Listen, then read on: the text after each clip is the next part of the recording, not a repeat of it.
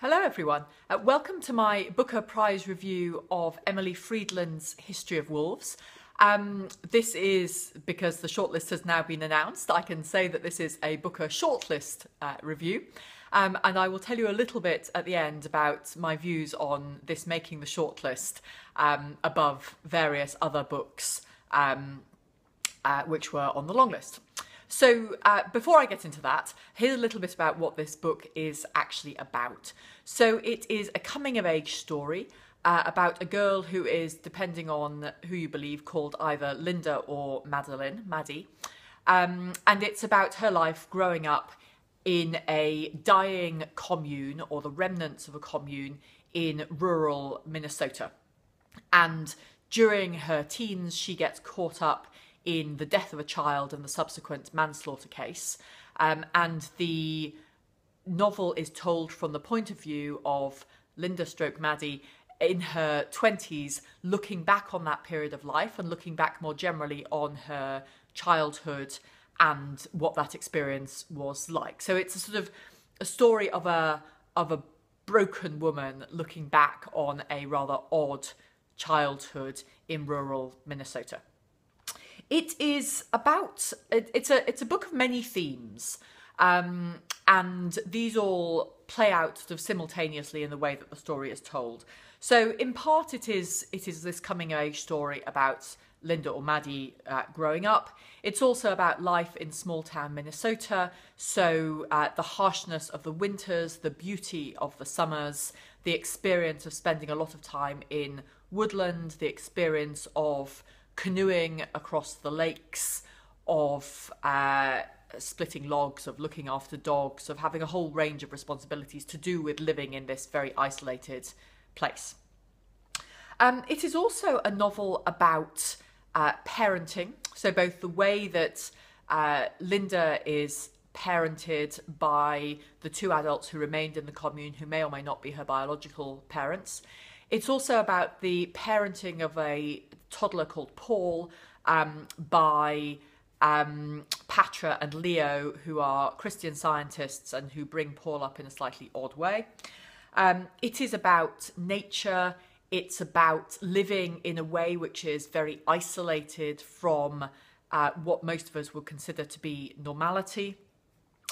It is about power struggles within relationships, so both between Linda's parents, but also, and almost more importantly, between Patra and Leo, this other couple whom Linda gets to know, and I suspect probably falls in love with Patra, partly as a mother figure, partly as a sort of a peer, because Linda is a very lonely, isolated child and teenager. It's also about sort of paedophilia and what paedophilia actually is. So there's an aspect of teenage girls seducing their male teachers, but also those male teachers being convicted for paedophilia entirely separately from that. And the relationship between Leo and Patra is also that of a professor who marries his student who is many years younger. So there's an aspect of age inappropriate relationships and the point at which that fades or that shades into paedophilia as well. So there's a lot going on in terms of the themes that this novel touches on, and the Christian Science element is also important in terms of ways of seeing the world. There are weird shades of religion both in the initial commune that Linda grows up in, but also then in her mother's sort of born-again Christian attempts to escape what we suspect might have been some evil in that commune, plus the Christian Science of Paul's parents, Patra and Leo, which then becomes the centre of the manslaughter case later on. So there's a lot going on in terms of themes. There's also a lot going on in terms of structure in this book. So the narrator, Linda, is in her mid to late 20s, we suspect, I think, as the novel is being told. So it partly centres on the way her life is happening at that stage. But the core of the story in terms of this manslaughter case is in Linda's teens. And then we also get bits that go back to her own early childhood, both before the commune broke up, so before sort of age 7 or so, and also immediately after the commune broke up, when Linda has had her childhood friends removed and is suddenly alone with these two adults who may or may not be her biological parents. And the novel flits between those different points of view. It's always very easy to tell which one of those periods of time we're in, but there is a constant movement between them, which makes it structurally quite complex. Now, it's, as I say, there is a lot going on in this novel. I think we probably have to judge it based on what it claims to be about. And what it claims to be about is an enormous, very, very ambitious theme. So it claims to be about human evil, or the mystery of human evil. This is why I think that is what it claims to be about. So here is a passage from fairly late in the novel. So this is Linda telling her flatmate Anne, when they're both in their 20s, a little bit about her traumatic childhood, which she has so far refused to tell people about. At some point that year, maybe that night, maybe a few weeks later, I ended up telling Anne about Loose River. I told her about the competing nativity scenes at Christmas, the Lutherans' sandbag Jesus and the Catholics' ice one. I told her about the gym roof that collapsed in 8th grade, and about Mr. Adler, who loved the Russian monarchs more than anything, even America. I may even have told Anne about my parents eventually, and about beautiful Lily who left us to have her baby. But I never said a thing about Patra and Paul, and I never told her what I really thought about Christian Science, which is that from what I know, from what little I know, it offers one of the best accounts of the origin of human evil. This is where it comes from, Anne, I think now. That's the story I'm trying to tell here. So that, I think, is the statement of what Fridlund wants this novel to be about, the sort of the mystery of the origins of human evil and the role that Christian Science plays within that. And that's an enormous theme to take on, and to take on explicitly. So my question really, as I read this novel, was, to what extent does it succeed? If that's the stated aim, is this actually a novel about the origins of human evil? And I think it addresses that question interestingly, and for me overall it didn't really pull it off. But here are some of the ways in which it addresses that question.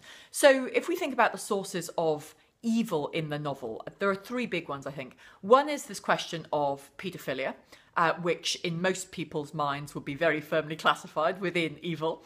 One is the question about the damage that parents do to their children inadvertently while trying to treat them well, which is a more subtle approach to the question. And then the third one is this question of Christian Science not providing traditional medical care to a toddler who is extremely ill and who dies as a result of that, which is sort of at the core of the novel. And that's not a spoiler telling you that. That's made clear early in the novel. We're told about Paul's death early in the novel. And then the rest of the novel is sort of unraveling the events that lead up to that. But anyway, let's take those 3 in turn. So the paedophilia one, I think, is interesting. It's so easy to take the tabloid newspaper approach here and say, this is intrinsically an evil thing. It's absolutely the adult's fault, and there's no question about it. And the novel does complicate this a little bit. So Mr. Grierson is initially seduced by Linda. So they are working together on a school project. There's not particularly any suspicion of, or any suggestion of anything wrong on his part, and yet she reaches out, she kisses him, she tries to seduce him. So there's complexity there. There's a second complexity, which is that he is separately accused by another girl in the class of seducing her and making her pregnant. And there is a court case that comes up as a result of this. It later turns out that he has done nothing of the sort, and that she has made this up in order to avoid having to marry the boy who actually did make her pregnant. So by claiming that it was her teacher's fault, she gets out of that, she gets to have the child, and she gets to have a life which is not tied with the teenage boy who actually made her pregnant. So there's a suggestion here that paedophilia is an accusation that is made, but actually in this case, it is the fault of the teenage girls, not the fault of the teacher. That's part of it. The other half of what's going on is that actually he is a paedophile. So he has a load of papers discovered in his flat, which are pictures of underage children having sex, or people having sex with underage children. And therefore he does have a conviction for paedophilia, and he has to go and live in another state, and he is hounded by newspapers and hounded on social media for his behaviour. So it's sort of playing off both. He both is and is not a paedophile. It both is and is not his fault. And he remains the teacher that Linda is most grateful for, given that he gave her an interest in doing this project on the history of wolves, which is much less relevant to the book than the title would suggest. And he is the teacher that she writes to in her 20s to maintain a connection with, and he writes back extremely kindly and with great wisdom about what it is like to have a wider view of nature than she is able to have. So there's a complexity there in the way that's where that works. I've just kicked my tripod, so that was what the shudder was. That's piece one. Piece two then is this question of parenting, and this is an interesting one again. So she is growing up in a commune. The commune was designed to give a wider, more genuine view of the world than the adults had when they were growing up.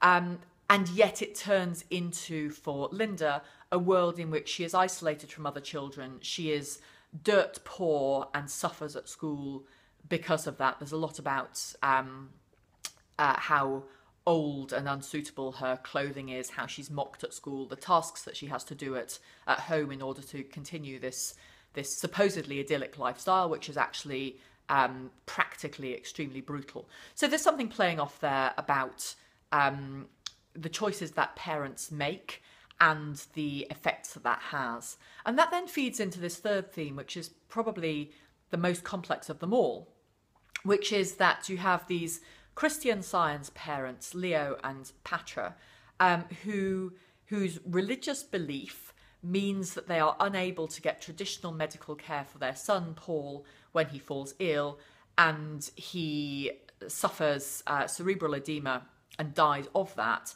And there is then a court case which Linda is implicated in to do with the extent to which they knew that he was seriously ill and neglected him versus the extent to which they were truly treating him well as parents. So there's a whole range of themes about is this evil, or is this inadvertent, genuine mistakes playing out through the novel. That said, I didn't care. And this is, I think, is the problem. So if you have a book about the origins of human evil, you have paedophilia, you have dying children, you have childhood neglect in a number of different ways, there has to be some sort of emotional response from the reader.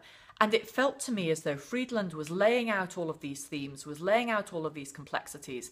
For chapters, this toddler is lying dying on a bed, and people are stepping around him, not looking after him. And there should surely be an emotional pull as that takes place. And I didn't care. So in the sense that the origin of evil has to be an emotive topic, I didn't believe in it.